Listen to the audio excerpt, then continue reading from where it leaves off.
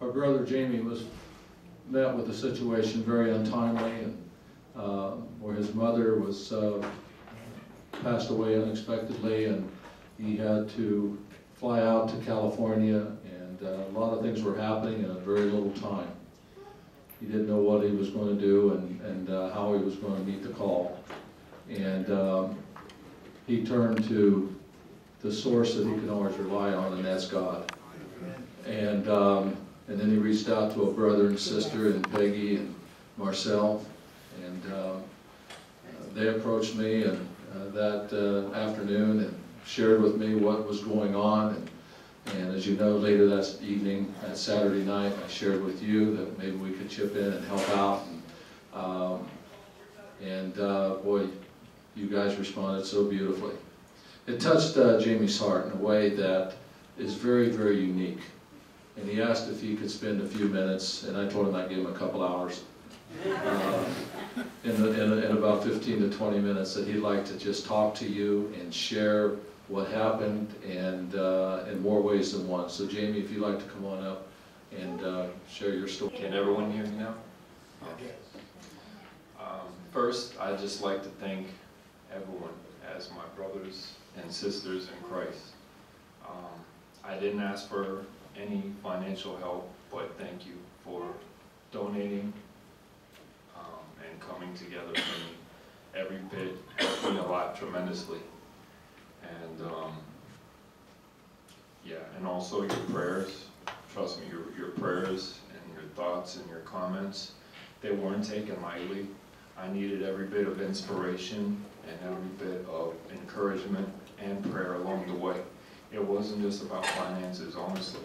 I needed as much support as I could get.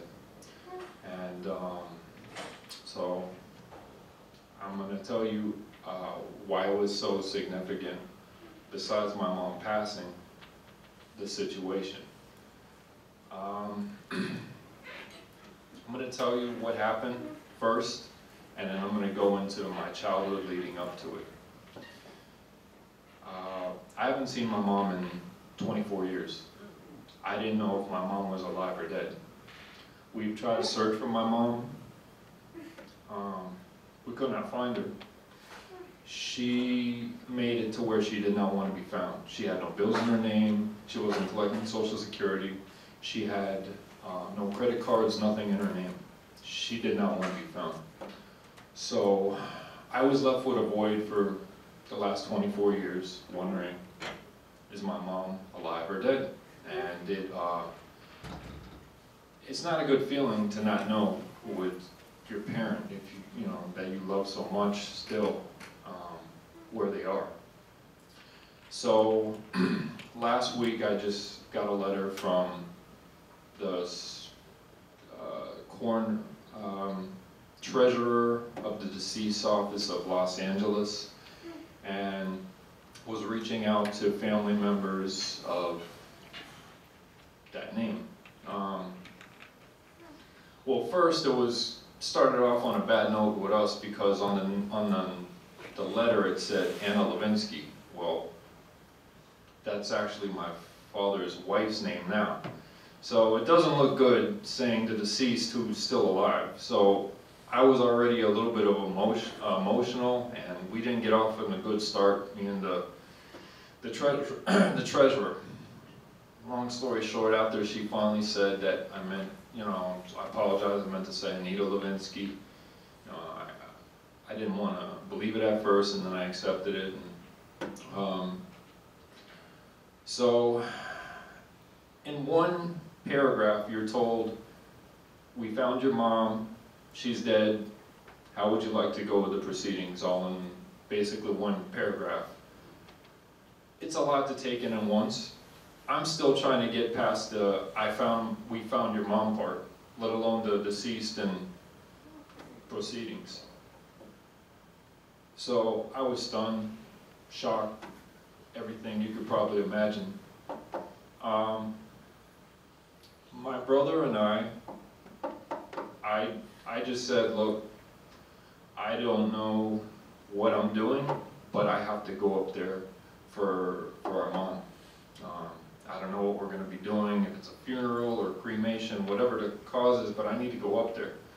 So there was many people along the way who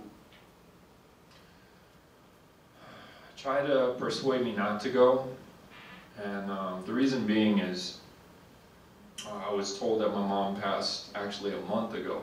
So she was actually in, whatever you want to say, the morgue, refrigerator, however you want to say it. And the treasurer was saying, you have no need to go. Try to convince my father there's no need to go.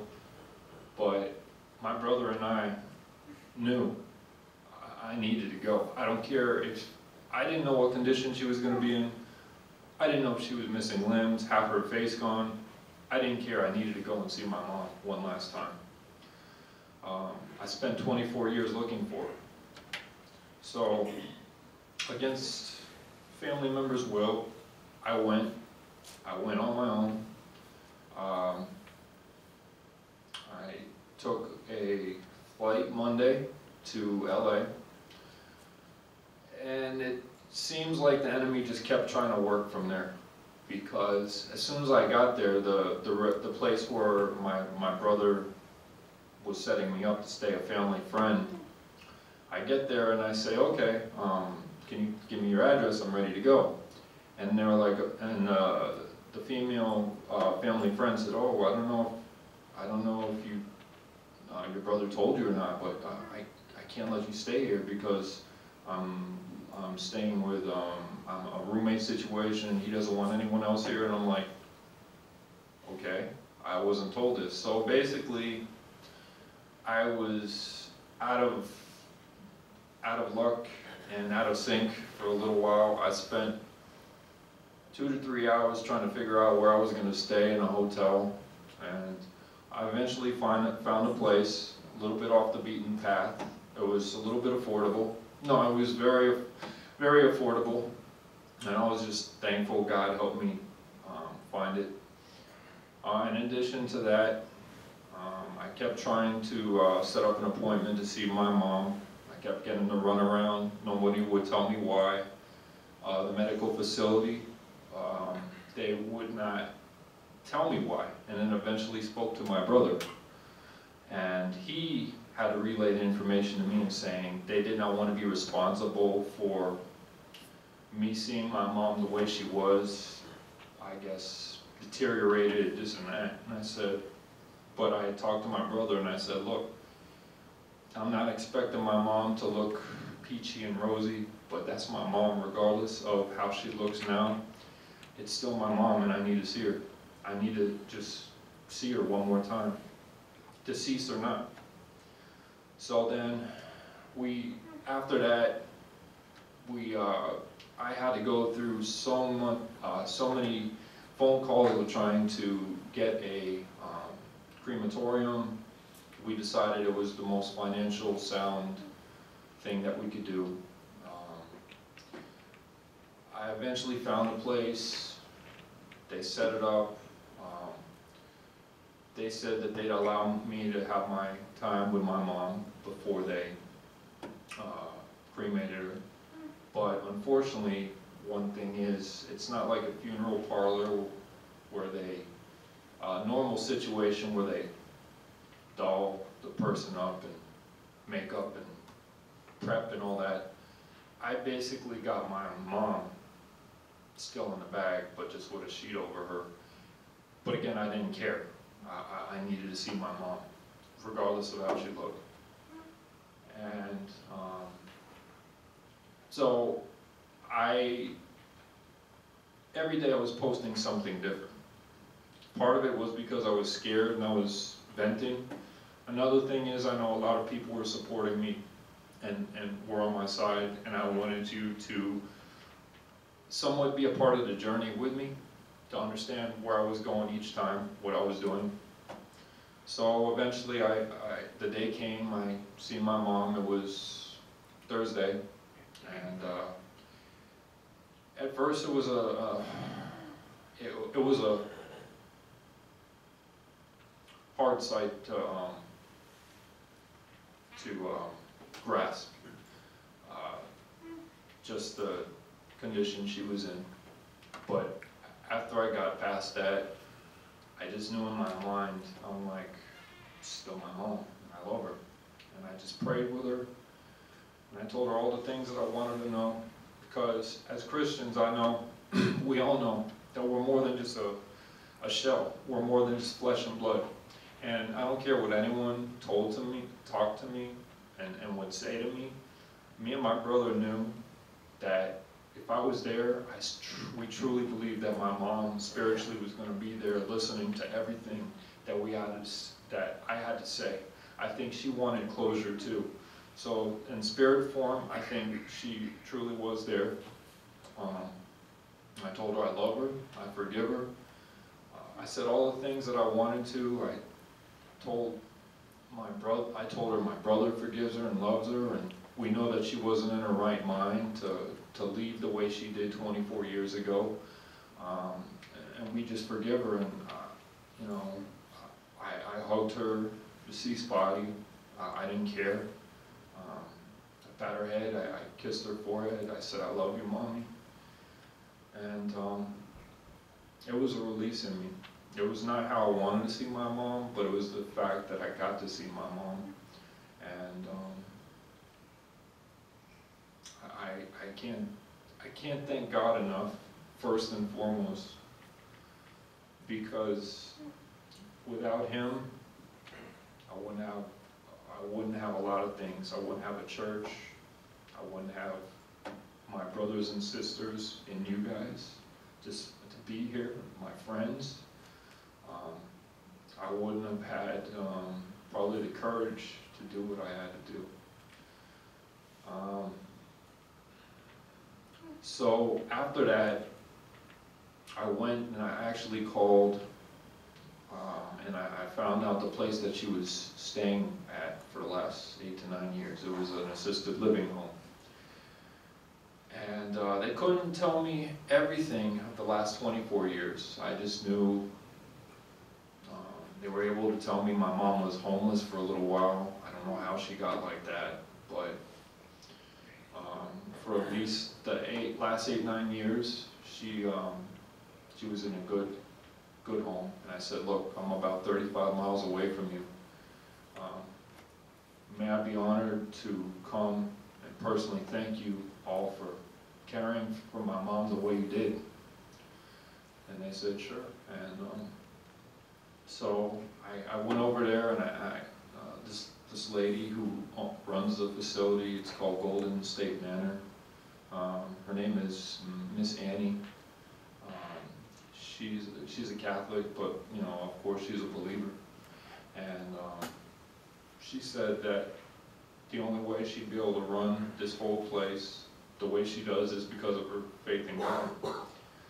And she told me that my mom was one of the nicest, sweetest persons, and she said that she was never a problem, and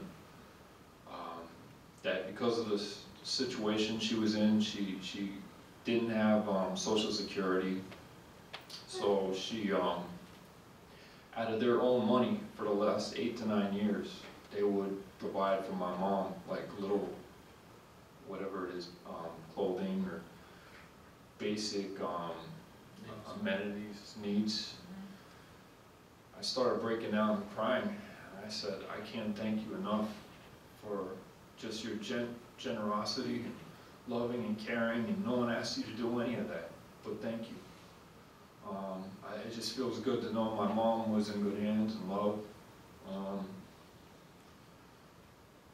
We prayed together, and I thanked every one of the staff members that helped my mom, and I try to buy them lunch just to show my gratitude, even the simplest form of gratitude, and she said no. She said, the lady, Miss Annie, said, we don't want your money, and we would do this all over again. And actually, she said my mom was a special case because of the fact she didn't have Social Security. She helped open a program with her case. Being in her case, she helped open doors of a program to let other people in her situation be helped who weren't on Social Security. And ironic thing is, they spent like the last 8-9 years trying to gather information on my mom, if she was a citizen or not. She finally got approved for Social Security, ironically, 4 to 6 weeks before she died. But I'm just grateful. To backtrack a little bit, I want to spend a little bit of the time of saying my story and how it even got to that point. I was adopted from the age of birth. My father is Jewish, my mother is Filipino, who just passed. I have a brother, and how we got adopted is because my mom, she was carrying twins at one point, and her body didn't take to it, so basically she couldn't have kids, and my father and my mom elected to adopt, and they wanted to have kids, so that's how my brother and I came about. My mom was very loving, very caring. She was very educated. She was a teacher in the Philippines. Let's see. So I think one day in like, it was 87 or 88, my mom, for whatever reason, I'm just kind of moving it along, she was addicted to gambling, in particular playing bingo. Why bingo? I don't usually hear people addicted to bingo, but it's a form of gambling, and for whatever reason, it was a real disease, and she was hooked because she went every night. And there was one particular night where it was almost like watching a movie, literally. It was storming. My father told her not to go out, that he felt something bad was going to happen. So as a child, I said, oh crap, I think, I'm like, man, I don't want nothing to happen to my mom. So I took her keys and I hid them.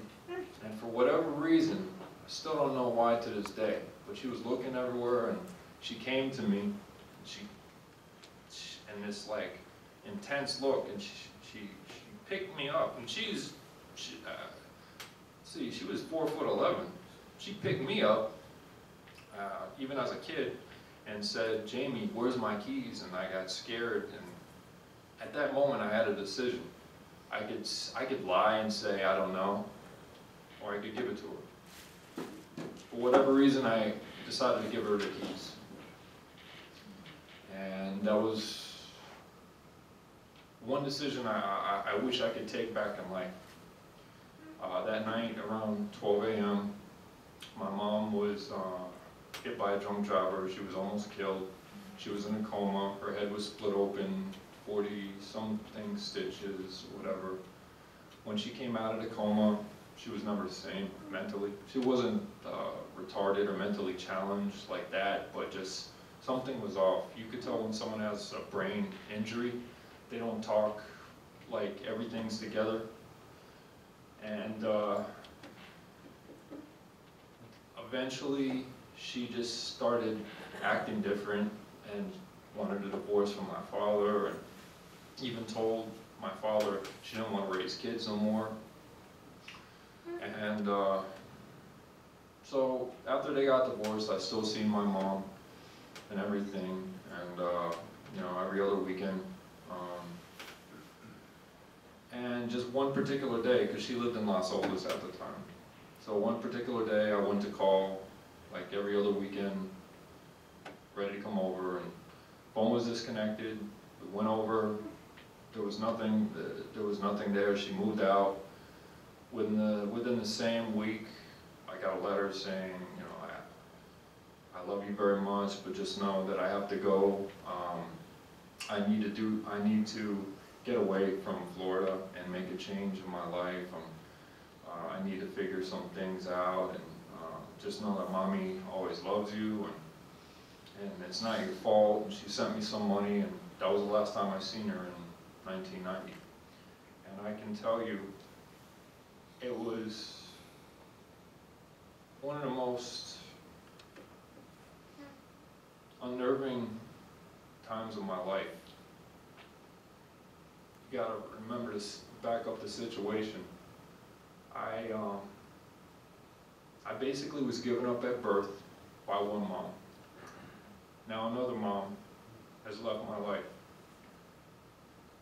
I felt there was something wrong with me. I'm like, why did two moms give me up? And then I would say to God, God, if you're there, why did you allow this to happen? I became a toxic person, bad, I vented, I rebelled, everything else you could think of. I just tried to figure out why. Why did this happen to me? Normally when someone's adopted, they don't lose both parents. I mean, you don't lose both your adopted parents like that. I couldn't figure that. I thought there was something wrong with me. Why? So I spent a lot of time trying to vent out and just find myself in the world. Along the way, there was, where I lived, there was a Jamaican friend of mine who worked there, and his name was Richard. I eventually called him Uncle Richard. He seen that I hung out with him a lot, and he knew my father's situation. So he and his wife, who I call Auntie June, so they became like my adopted family. They helped raise me in addition to my dad, because he had to work a lot, and I was just left there to take care of myself. So that's how my Jamaican culture of my life came about, because he taught me about everything from music to culture to cooking to working to... They actually raised me as if I was growing up in Jamaica, just here. They didn't want me to get too Americanized and spoiled, and so they instilled values. When I was in high school in about 1992, one of my friends also, he was from Trinidad, and he became my best friend. So I didn't have a relationship with God, but he started inviting me to Bible study, and so you know I went along with it, and then I started to really be receptive of it. And just one day I gave my life to Christ, and I'm like, everything just started to feel good. Like I didn't have all the answers I was looking for, but I found something that gave me peace in my life. So from there, I just became a Christian. You know, I made a lot of mistakes too as a teenager. I don't even want to go into them, but let alone that I still had a relationship in Christ, and I slowly grew. Part of the reason I can relate to Brandon Marshall is I've always been a hyperactive person all my life. You know, and sometimes when I talk, I can get really wordy. So when I was having trouble I eventually got married in 2005, and when I had troubles in my relationship with my wife at the time, I guess it wasn't a good combination. She was a nurse, and we went to counseling, so both of them combined kind of diagnosed me on their own, and they said I was bipolar. And I'm like, I went along with it. For like 3 years I was on whatever kind of drugs they had me on. And even my sister, she's a nurse, she's like, Jamie, I'll be honest, I know you're hyperactive, but I don't think you're bipolar. Like, I think you should get a second opinion of being diagnosed. So I went to my family medical doctor, who, well, he's a doctor, he's a pill pusher. You know, he'll give pills in a heartbeat. He looked and he looked at the pills I was on, and he looked at me, looked down, looked at me again, and he said, "Do you know what kind of..." He was like, "What are you taking these pills for?" And I said, "Well, I'm hyperactive and this and that." And it said that I suffered from depression, and you know, my attitudes went up and down, and I'm like, which it didn't, but again, I'm just going along with what was told to me. And he said, "You need to get off this stuff now." He was like, "You know that they prescribe this stuff to people in psychiatric hospitals?" And I'm like, he was like, who gave you these things?" And I told him it was a counselor. I'll try to hurry it up. So I told him what happened, and he was like, "No." He was like, "You need to get off this. You're a healthy young man, start exercising, eating." So I didn't want to live to a stigma. I didn't want to be this thing called bipolar. I'm like, is that what I want to be labeled as? Is that what someone else told me who I am? What does Christ tell me who I am?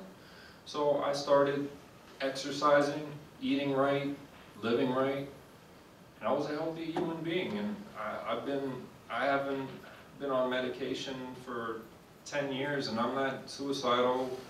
I'm not bouncing off the walls. I'm normal like any human being, like meaning, if you told me the lottery today, I'm going to be happy. And then in 5 seconds later, if you told me someone died, I'm going to be sad. That's normal. So, yeah, stigmas. So don't live by stigmas, and don't live by what people tell you who you are. Who does Christ tell you who you are? I mean, who does Christ say you are is the main thing. And so, yeah, so then going through life after divorce, I wound up in CBG, found a wonderful Bible study, and I still hoped and prayed one day I'd find my mom. And then that's what brings me to recently, you know, just out of the blue. So, sorry if I was a little long-winded. Sorry, you know, if I took a little bit of time. As my family, I wanted to know how I could repay you, not financially, but what I can do to show my gratitude. And I wanted to share my story about my life and why my mom's death was so meaningful, as well as seeing my mom again, why it was so meaningful. So, like my brother said to me, none of those people who said to go, who said not to see mommy, he said they don't have an emotional attachment. He was like, you needed to do this. You needed to have closure. And he said, I'm proud of you. And I said, thank you. So I end this and I say thank you for being my family. I love you guys. And I can't thank you enough. Serious.